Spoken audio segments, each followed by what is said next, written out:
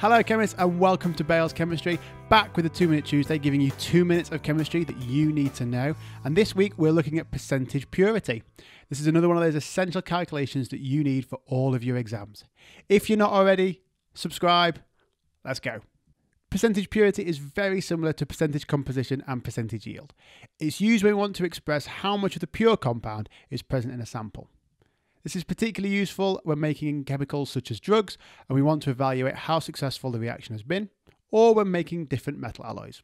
It's usually measured by reacting the pure compound with another reagent, and this is often done as a neutralization reaction. It's calculated by simply dividing the mass of the pure substance by the mass of the impure substance and then multiplying it by 100. So in this example, we've got 723 grams of pure substance in the 975 gram sample. So we divide the pure by the impure to find that we have a sample which is 74.2% pure. Because it's impossible to calculate the number of moles of the impure sample because you don't know the chemical formula of the impurities, you always have to do this calculation in grams. And there you go, coming in under 2 minutes.